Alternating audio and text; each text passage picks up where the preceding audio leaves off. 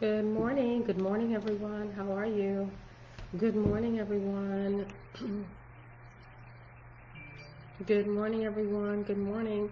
I hope that you have a few minutes to share with me this morning. I hope you have a few minutes to watch and share with me this morning. I have some encouragement that I want to bring you, but not only do I have encouragement that I want to bring you, for those of you that don't know me, I am PS, Pastor Shauna, and I hope that you can hear me. Let me know if you can hear me. As you come on, let me know that you can hear me. Let me know that you can hear me, or perhaps you can't hear me, but let me know. But as you come on, let me know where you're in from. Just give me a great big good morning. Good morning. It is Tuesday morning, or is it Wednesday morning? But give me a great big good morning, and I want to share with you and put some fire in your bones this morning. I want to put some fire in your bones this morning in the form of a Holy Ghost mandate. And I want to share with you what the Lord has been sharing with me over the last couple of days. Good morning, Susan. Good morning, Maya. Good morning. I'm glad you guys can hear me. Listen, tag somebody, share this, share this. This is a mandate for women. First thing I want to do is to share with you this book. A lot of you are familiar with this book. You're familiar with this amazing author and woman of God, Lisa Bevere. And what I want to focus on, of course, is the woman of God who brought the book, but the name of the book is Girls with Swords. This morning, I want to share with you a little bit in regards to, remember, as you come on, just tell me that you're on, give me a great big wave, and I want to just share for 5 or 10 minutes with you. I want to remind you this morning, and for some of you this isn't a reminder, for some of you this is your first time really hearing it and understanding that you are meant to be a superhero. Today we live in a culture today where every movie, every other movie, everything that we see is all about superheroes. It's all about Marvel. It's all about Spider-Man and Wonder Woman and all of these different superheroes. But I want to tell you today that I believe that believers, women, the women that I'm speaking to on this live, and maybe there are some men on as well, I want to remind you and tell you as you come on today that I believe that we are the true superheroes. And you're probably thinking, what is this woman talking about? Some of you don't know me well. Hi, Shancy. How are you? I'm glad you're on. Hi, Donna. Jen, how are you, daughter? I love you so much. I want to put some fire in your bones this morning, and I want to just drop this in your spirit. You are a woman with a sword. You're a woman with a sword. This book, this live isn't about this book, but this live is about you. It's about a woman called Jael. If you ever heard of Jael in the Bible, in the book of Judges, you heard about the prophetess Deborah, because the prophetess Deborah was the woman who sent the man of God out into battle and told him that he would overcome. When the man of God did not believe and doubted, he doubted God's word. He doubted God's push. He doubted that God was with him. The prophetess Deborah told the man of God, God is with you. Go and conquer. Go and take the battle. The man of God was not confident, and he said, only if you go with me, prophetess Deborah, will I go. He didn't believe that God would do what God wanted to do through him. And so at that very moment, it was Deborah, the prophetess Deborah, that said to him, God is going to deliver Israel at the hands of a woman. And this woman's name was Jael. Jael lived in a tent. Her husband was a tent maker. They weren't a part of Israel, and they weren't a part of the Philistines. They weren't a part of Israel, and they weren't a part of the people that were against Israel. They were these people that were stuck in the middle. And I believe that this morning some of you have been stuck in the middle in some areas. You haven't decided that you would go full on for God, and you haven't decided that you would go full on for the enemy. We have at our hands a time and a space in culture where the next generation is at risk, where Generation Z, which is already coming into the earth, and the generation that's coming behind Generation Z that doesn't actually have a name yet, is in danger of what this culture, this world wants to wants to put on it, wants to call it, wants to give it. We are sitting in the middle of a culture war with the church, with the people of God, with women of God, and the world. And the world wants to give our children and to make our children and the next generations, and even those that are in the earth right now, wants to make us something that the enemy wants to call us. We are at a fight. We're in the fight of our lives, attempting not to take on the name of the enemy, attempting not to take on the names that he calls us, and attempting to raise our children, our nieces, our nephews, our grandchildren, our daughters, our sons, ourselves, so that we can be men and women of God.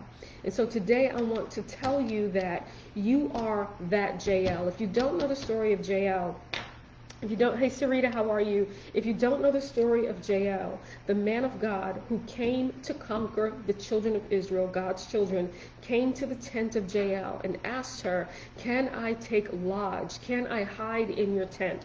Jael wasn't for the enemy and she wasn't for the children of Israel. She was a woman who was right in between.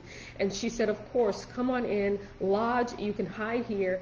He laid down, he went to sleep, he asked for some water to drink. Jael, this woman of God, gave the man of God milk. And we all know that milk puts anybody to sleep. Milk puts a baby to sleep. Milk puts anybody to sleep. The milk that she gave him, she insisted on giving him milk. She gave him milk, put him to sleep, and at the moment that he went to sleep, she took a tent peg, and we know that tents use large pegs. She took a tent peg, a steel tent peg, and she nailed it into the skull of the enemy. And because of her obedience to God, Israel won the war. And I'm here to tell you, women of God, that you are superheroes in this day and time. You just don't know it. You are superheroes. You are the real sheroes. And I'm here to ask you to rise up. I'm here to help you to rise up. I'm here to just impart to you this supernatural, amazing mantle of power, of authority that God has given us to walk in the earth, and to call you to rise up and to not be afraid of what God has put in your mouth, to call you to rise up and to not be afraid of what God has even put in your fingers to write, to pen. Many of you are scribes that will lead an entire generation out of bondage. You will write books, you will author blogs, you will write things that will lead generations upon generations from today until Christ comes, that will lead them out of bondage and back to Christ. A lot of you are not scribes, you don't write, but perhaps you are someone who's got a word in your mouth. You've got something to say that's going to change a generation, that's going to send the enemy fleeing. You've got a will, you've got some ideas. Maybe you're an artist, maybe you're adept at starting businesses. Whatever it is that God has put in your hands, whatever it is that you're called to, I'm here to tell you that God is with you. If you know that the calling that's on your life, the blessing that's in your hands, the anointing that comes over you when you begin to speak is God.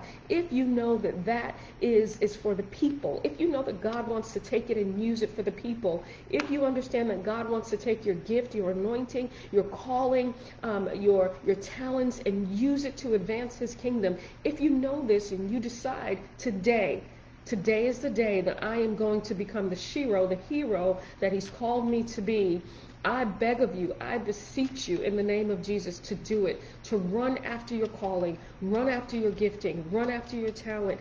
Why? Because you're in the earth for such a time as this. This is the time, this is the season that the Lord wants to use you. There's an entire generation that's waiting for your gifting, for your talent, to bring them back to the Father. Scripture says that we are to pray that the hearts of the fathers return to the hearts of the children, and the hearts of the children return to the hearts of the Father. Father God, we have an entire generation and generations to come who are lost. They don't know what to do. They don't don't know where to go. They're looking for a savior. They're involved in all sorts of witchcraft, of new age nonsense, of just looking for God. And I believe that many of you, whether you're women, whether you're men, and I know I'm speaking to women this morning, I believe that you've got a calling on your life that God wants to use. And I really want to partner with you and become that prayer partner with you, become that prayer warrior with you. Just coming out of 2.5 hours of prayer this morning, and just with the glory of the Lord sitting on me and burning and bubbling in me, unable to sit, unable to rest, and just wanting to come on here and speak into the lives of some of you to tell you that the next generation needs your voice. This generation needs women that will stand up, who will rally the call of Christ, and will lead this generation and the generation following back to Christ.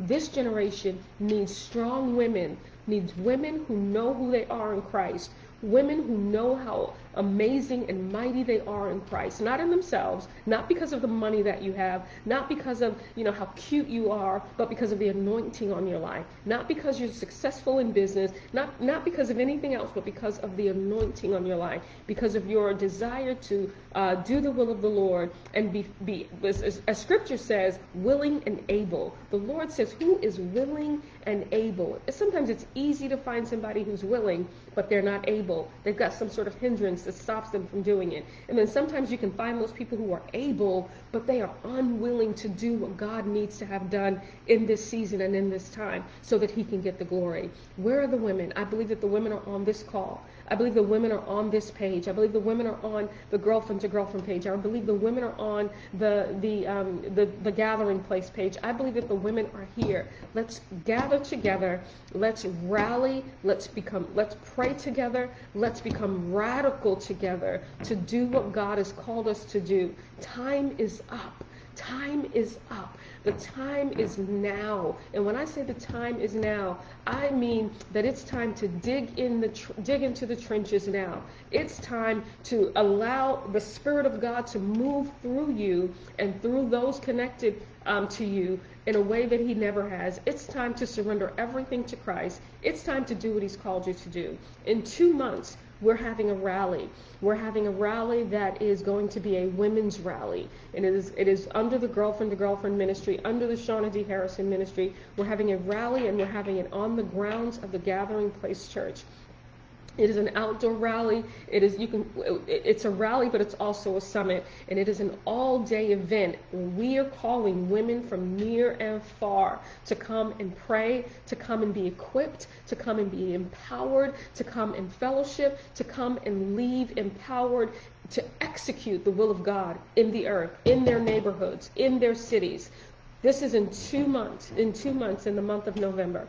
Last year we had the Surrendered Women's Retreat. This year we'll be having a Surrendered Women's Summit. And it will be outdoors, outside, on 14 acres of property that we own here in Orlando, Florida, and it's going to be powerful. And so I want to rally you, not just to this rally, not just to the summit, but this is a call. This is a call, as someone says, for an uprising.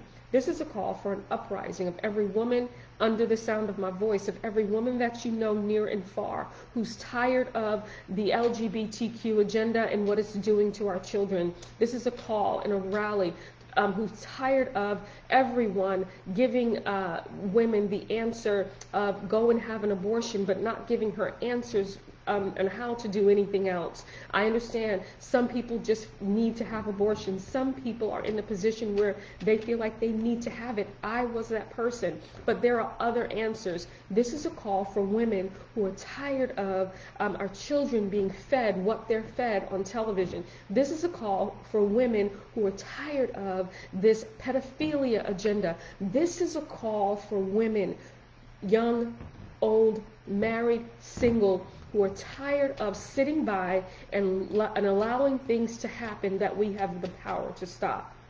And so I'm going to end here, and I want to remind you, I brought this book on to remind you, as Lisa Bevere says, that you are a girl. Yes, you are a girl, but you are a girl with a sword. And that sword is the sword of the Spirit. And when you speak the word, of the Lord, the sword of the Spirit, which is the word of God, when you speak the word of the Lord, you've got a sword in your mouth that is more powerful than anything, that is sharper than any two-edged sword, able to pierce even to the dividing asunder of soul and spirit. That is the word of God. That's your sword. And so I want you to tag somebody in this video. Hey, Donna, Susan, again, who else is here? I'm glad you guys are sticking with me, but I really want you to stay on. We are forming, we already have an organization called Girlfriend to Girlfriend Forum. We're forming an organization called Cry Out. This organization has actually already been in place in ministry. It's called Cry Out. And it is to combat, it is to fight, it is to pray, it is to bring deliverance, it is to bring freedom to women who are, who've had abortions. That was me. Who need deliverance from the murder and the shame and the guilt that they went through. But it's also to stop women from having them. It's also an organization that is an abolitionist organization against pedophilia. And that's not just child sex trafficking. This is also about the child in your church, the child in your family who's being abused by a person who's living in their home. And so we're going to bring education, we're going to bring prayer, we're going to bring the Spirit of the living God. Because we can talk all day, we can raise money all day, but unless God's Spirit is behind it and we begin to do things like counseling and coaching and prayer and deliverance and fasting and doing things to help carry this to another level, we really do just kind of shoot ourselves in the foot. And let me say this, that prayer is the undergirding thing for everything. Anything that's ever happened in the earth that has the stamp of God's approval on it was undergirded with prayer. Nothing can happen, nothing can be successful in the kingdom of God unless God has called prayer warriors first to undergird it and to make it the powerful, powerful thing that it becomes. Martin Luther King's career and all that he accomplished was undergirded with prayer. Everything that anyone has ever done, every revival that has ever taken place, undergirded with prayer. What Billy Graham did in the earth was undergirded with prayer. Everything must be undergirded with prayer. Okay? And so I think that's it. I just wanted to share that with you, and I want to tell you that you are the true Shiro, and I want you to rise up. I want you to partner with me. I want you to let every woman you know that this is a call for an uprising for women of God who are tired of the enemy.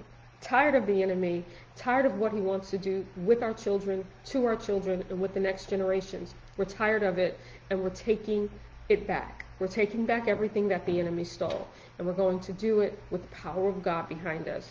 And so I want you to tag every woman that you know in this video. Please share this video on your timeline, and I'm going to let you know in videos to come, and even in posts to come. Please pay close attention on what we're doing, how you can partner, how you can be a part, how you can volunteer, how you can start a chapter, a girlfriend to girlfriend chapter in your city, in your church, how you can start a cry out chapter in your city, in your church. This is about changing the culture. And we know that we're not going to change the enemy's culture, but we can pierce darkness with the light that we are, and change the future for the generations coming up. Because there's a remnant in the wombs of some of the women who are aborting these babies. There's a remnant for God. And I believe that the enemy wants to take out as many as he possibly can, so that this remnant that God has, he can't touch the remnant. He can't touch it. He can't touch the children who are going to worship God in spirit and in truth. He can't touch them.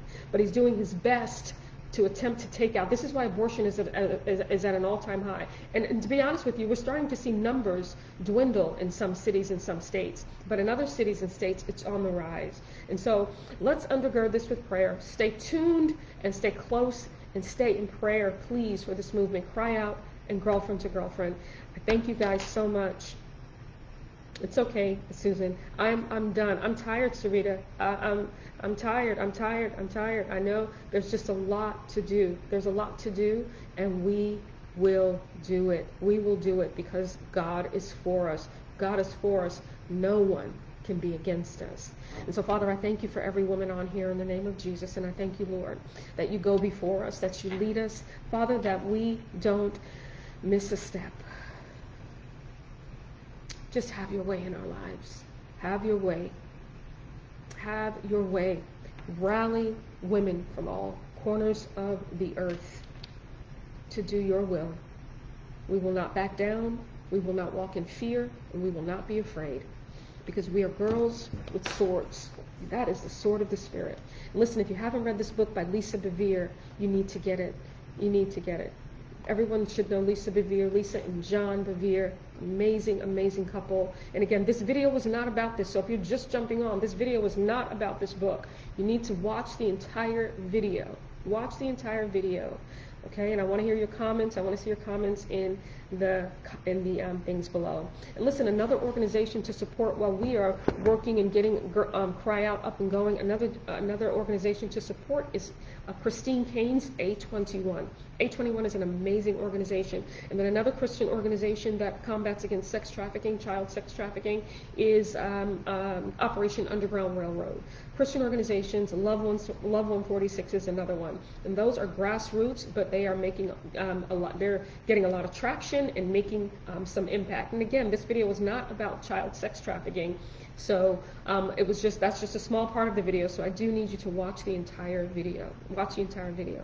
All right. Hey, Beverly, how are you? Listen, go back and watch the entire video, Beverly. Go back and watch the entire video, Brittany, because this is about a movement that God is all over, and He's pushing, and you, every single one of you on here, you're a part of the movement.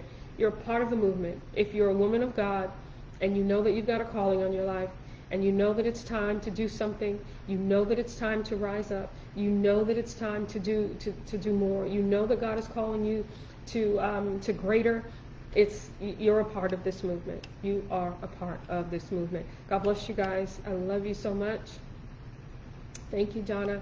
Keep me in prayer, as I will keep you in prayer as well. Keep you in prayer as well. Community Church of God. Oh, this is Donna. Donna. I was trying to figure out who you were. I thought you were someone that I didn't know, but I'm glad you're on. Share the video. And of course with Pastor Jeff. And we've already talked about doing a chapter of Girlfriend to Girlfriend there at his church, but I don't think we've talked about Cry Out. I don't think we've talked about Cry Out at all, but I know that Jeff and Ruth, Pastor Jeff and Lady Ruth are on board. I know that they will be on board. I love you guys, and I'll talk with you later. Have an amazing day, and go somewhere, wherever you go. Some of you are going to be at home, but make some change, make a difference, and change someone's life. God bless you guys, and I'll talk with you later.